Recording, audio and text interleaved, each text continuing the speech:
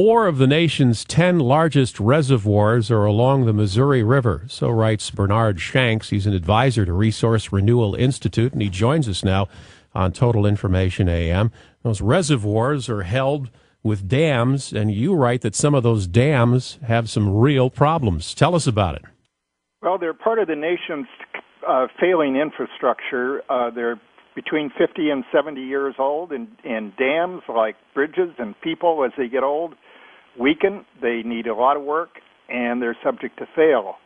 The problem this year is in the history of these dams, they've never had so much water behind them. They've never had as much pressure on them. And I have followed this issue for 40 years, and I have never seen them more at risk than they are today. I imagine, too, that as time has gone by, if anybody had suggested that these dams be shored up or fixed, if there's not that much water in them, there's other things to put the money towards. And now here we are, and there's not much you can do at this particular point. That's right. We're at a cusp at a time. The Corps of Engineers, to their credit, has requested many billions of dollars to rework some of these projects. And we're at a period where we're in debt. We have people are reluctant to pay taxes. We're in a period of climate change, which brings more extremes in temperature and rainfall and snow in the mountains, which are still up there. And the case of these dams, because the highest one upstream, the farthest one away, is the most at risk, this is something that we cannot afford to ignore. Is this the Fort Peck Dam that you're referring to? The Fort Peck Dam is the highest of the 6 major dams. It's about 1,500 miles from St. Louis. It's in eastern Montana. It was built with a type of construction that was never used again, in part because Fort Peck failed when it was under construction in 1938. It killed 8 men who were buried inside that dam today. And it's subject to failure.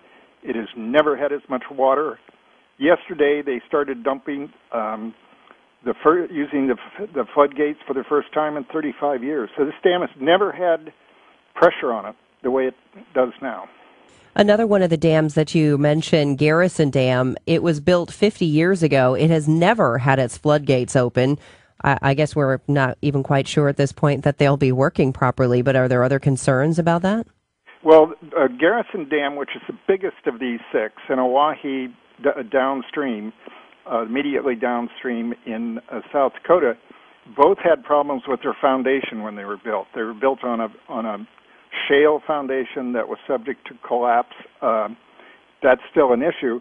It's interesting that when they opened the floodgates on Garrison the first time about a week ago, they found problems with the spillway.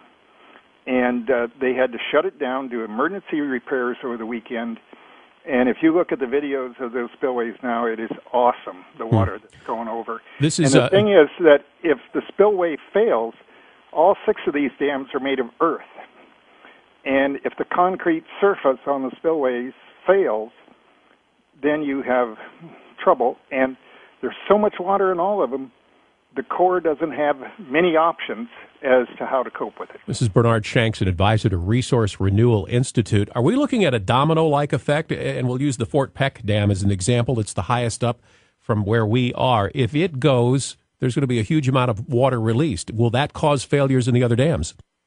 I find it hard to imagine that you could dump a reservoir that's 175 miles long with something like 20 million acre-feet of water to cover 20 million acres to a foot level in Fort Peck, and Garrison could handle it.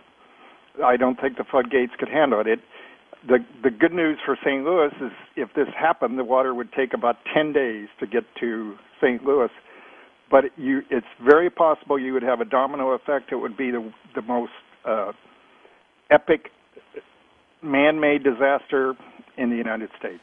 Wow. Okay, this sounds like a total train wreck now. So we're talking about the release of water on purpose. They're going to purposely be releasing water downriver to relieve some of these dams. But if you factor in the water that's purposely being released and the water that could be released because these dams are going to fail, the combination of those two, what do you think might be the impact on the St. Louis area?